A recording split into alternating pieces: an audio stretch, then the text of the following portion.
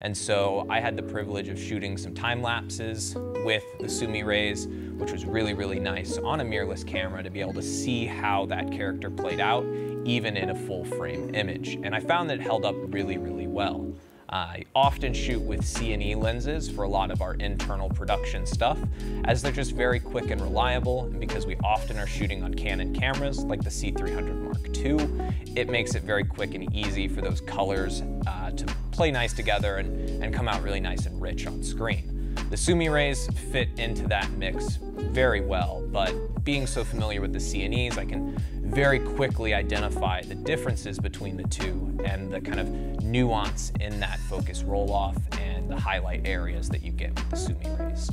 I also am a big fan of how sharp they are wide open. Your depth of field is going to be very, very shallow, but you can maintain a really, really nice crisp focus even when wide open.